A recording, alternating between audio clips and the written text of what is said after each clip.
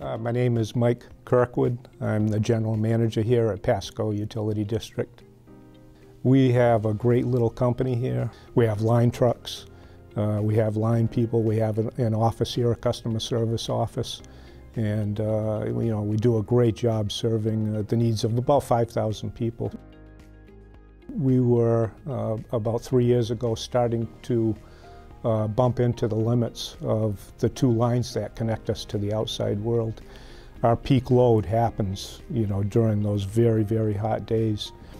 We had to take a look at doing something, so we commissioned a study. That's where the battery storage solution came in.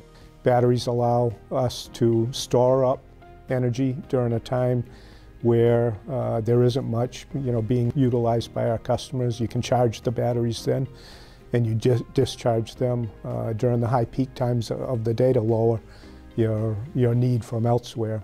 It's a 3 megawatt, 3,000 kilowatt battery storage system, and just to put it in perspective, represents about a quarter, let's say a quarter to a third of our need.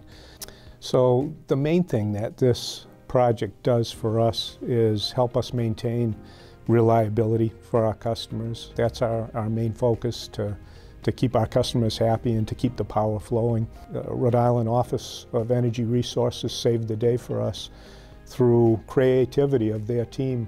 They figured out a way for us to be able to finance this. And what made it beautiful was the fact that we were integrating a battery storage project as part of the whole deal let us qualify for the Efficient Buildings Fund financing.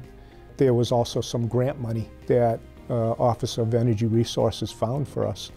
They found $250,000 that we could put towards the battery part of the project. The beauty of these things is always in the collaboration that you can find, and I couldn't think of any better partners to work with than I could with Rhode Island Office of Energy Resources, Rhode Island Infrastructure Bank, and Agilitas.